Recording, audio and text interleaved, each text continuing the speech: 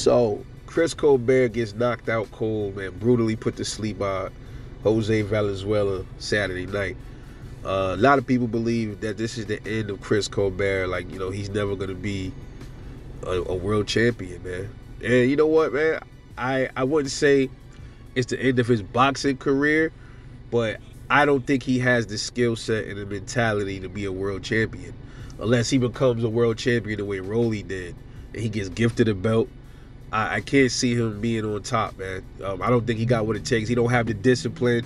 He's arguing in the corner with his corner man. That ain't good, bro. Yeah, it's not good. When you don't listen to your corner, you gonna get bust so far.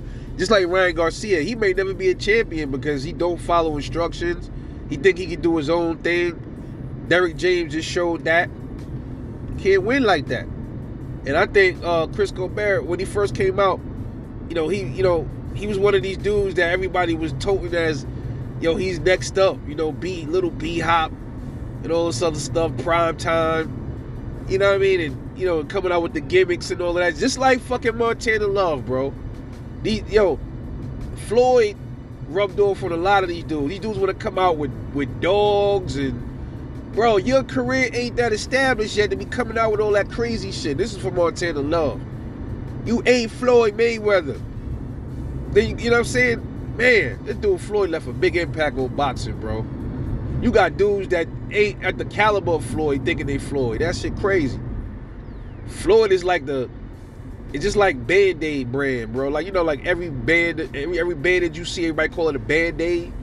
But it's really just a brand called Band-Aid that is a brand of bandages. Floyd is like that with boxing, bro. Like everything he did rubbed off and everybody wanted to be him, bro. And they got to start realizing you can't be Floyd. You got to walk your own path, man. And Chris Colbert, he seemed like he had a good skill set early on. I guess at 126, and he did good down there. He do better at 126, 130. I'm not too sure why the hell he fought Rayo at 135, bro. Where did that even come from? I'm trying to figure out where that came from, bro. He was already at 130.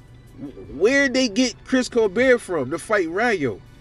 I just don't understand what that was about. They trying to cash him out or end his career, level him out. I don't know.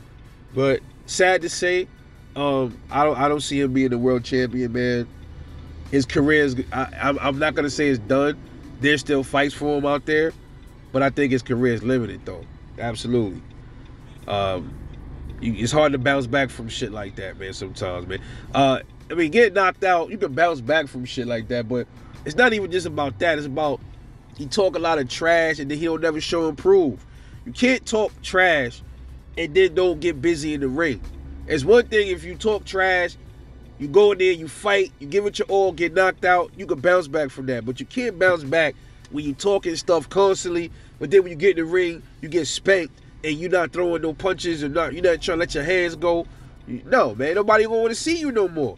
And that's what I mean by limited. His career is going to be limited, bro. He's going to be limited to like lower ranked fighters. He might even become a gatekeeper at 130 pounds or even at 126, man. Man, it's why when you move up, you got to know what you're doing, bro. If you ain't got the skill, you got to know what you're doing. Because your shit can get in real quick.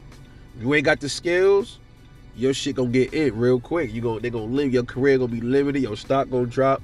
And I think that's what happened with Chris Colbert, bro. Just my opinion. Let me know what y'all think, man. This is Rebel Life Boxing. I'll catch y'all later on the next one. And I'm out.